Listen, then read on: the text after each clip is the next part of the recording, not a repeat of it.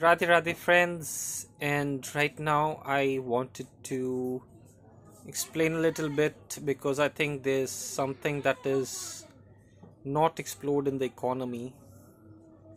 So it's like, when I'm in business and I'm managing everything, you can feel everything what you've read in theory that's playing a part right now in business. And when you can understand it, it's like you just have to have patience to overcome market conditions, because right now what's happening is that market में से पैसा उड़ रहा है.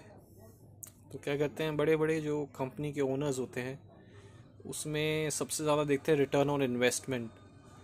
और इनके financial arms भी हैं that invest in to stock market. तो अभी आप देखेंगे स्टॉक मार्केट बहुत ज़्यादा हाई जा रहा है. जो वैल्यूएशंस है कंपनी की, दे आर जस्ट अनबिलीवेबल. अगर आप उनकी मार्केट कैपिटलाइजेशन देखें और उनका टर्नओवर और प्रॉफिट देखें और आप उनके फिगर्स देखें तो इट्स अ ह्यूज मिसमैच. तो लोग क्या करते हैं कि जो है पैसा बनाने के लिए, because everybody is interested in return on investment, making the best for the buck.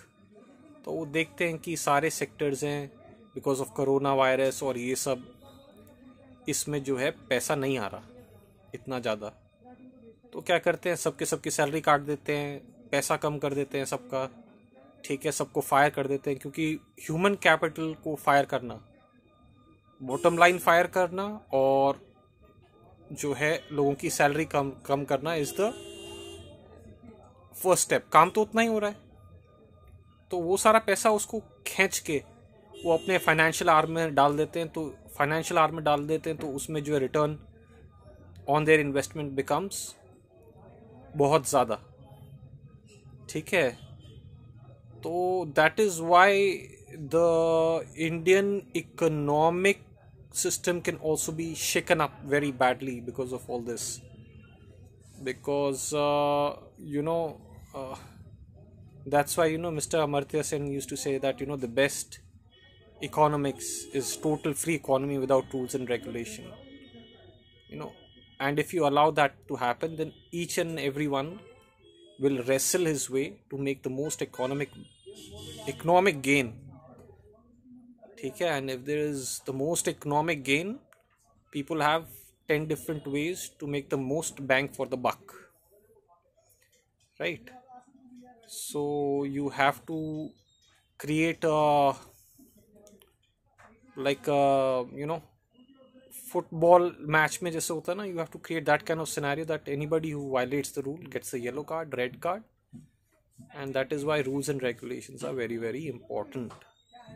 Not free economy, because in free economy everybody can wrestle their way towards the most bang for the buck with very shrewd cunning ways.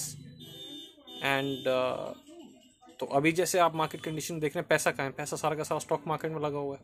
सबके सब fire हो गए हैं, सारा पैसा जो है मतलब सबकी सैलरी कट हो रखी है, सैलरी डिले हो रही हैं, सबसे बैंक फॉर द बक बन रहा है स्टॉक मार्केट्स में.